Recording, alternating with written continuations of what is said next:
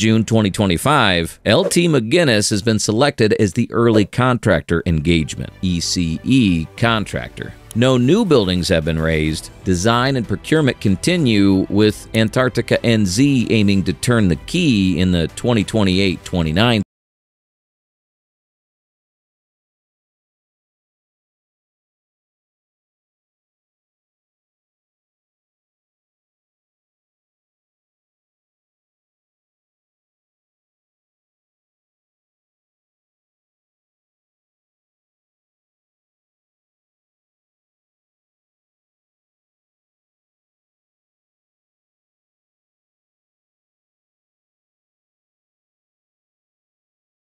Blizzards, with winds strong enough to tear metal sheets from buildings and wipe out visibility in an instant. And then there's the darkness. For months at a time, the sun won't rise. No light, no warmth, just a long, relentless night that challenges both human endurance and advanced technology. But even in those extreme conditions, the proposed base is meant to remain fully operational. If completed as designed, it would house over 100 scientists, engineers, and crew, supporting nonstop research that could shape the future of our planet. Professor Jordi Hendricks, chief executive of Antarctica, New Zealand, stated, "A technically challenging project like this provides an opportunity for all parties to bring their very best. Their experienced team has the highly technical capability and practical approach required. This base isn't just being designed to survive. It's meant to lead humanity into the unknown." According to the current plans, the interior will feature emergency bunkers, backup power systems, and medical stations, essentially forming a self-sufficient mini-city capable of operating even if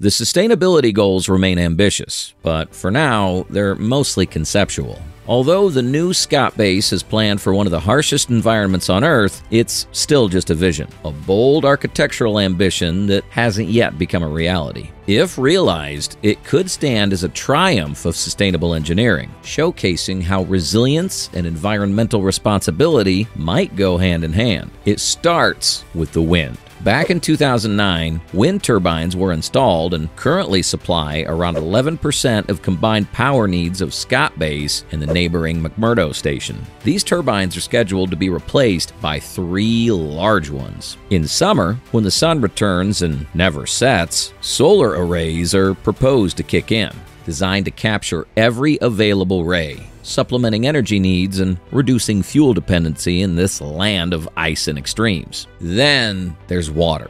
Here, every drop counts. The design includes a sophisticated snow melt and closed-loop water recycling system intended to minimize waste and maximize efficiency. While these systems are still in the planning phase, they represent a major step toward making the base more self-sufficient. And perhaps most impressively, under a proposed zero-waste policy, nothing is to be left behind. Even human waste would be securely stored and shipped back to New Zealand. Because in Antarctica, leaving no trace isn't just ideal, it's the law. This isn't just a green building. It's being designed for survival-grade sustainability. Every detail, from power generation to waste management, is being engineered for minimal environmental impact and maximum resilience. Every watt of power and every drop of water would be meticulously managed by a planned smart grid system, capable of balancing energy use, redirecting load during peak demand, and maintaining storage during whiteouts. Advanced insulation techniques and passive heat recovery systems are expected to reduce reliance on active heating, making the base a potential model for future climate-resilient construction.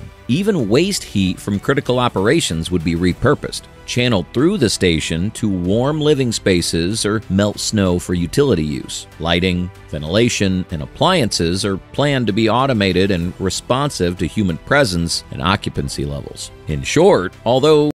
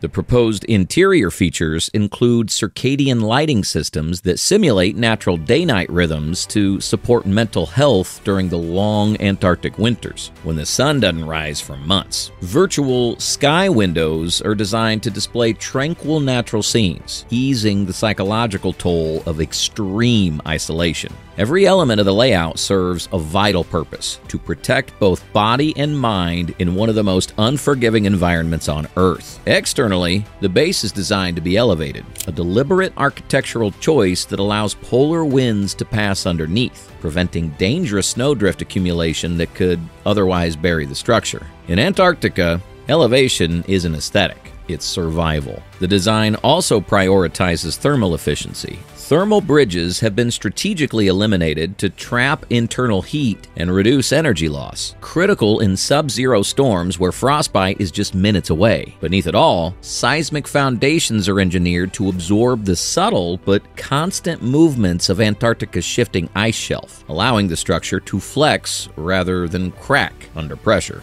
And the air? According to design plans, it'll be tightly regulated by a smart HVAC system, capable of filtering, circulating, and adapting based on indoor carbon dioxide levels, humidity, and even crew routines. This isn't just a heating system. It's meant to act as a life support unit, preserving not just comfort, but survival itself. Designed by New Zealand's Jasmax and Hugh Broughton architects, the new Scott Base is, at this stage, a theoretical prototype, not a completed facility. These are all the design features. None have been implemented on site yet. If completed as envisioned, it could redefine survival architecture and even shape the future of off-world habitats. But for now, it remains a bold concept, waiting for its first bricks and bolts. This is Future Builds, where we explore not just what's built, but what could be. See you in the next one.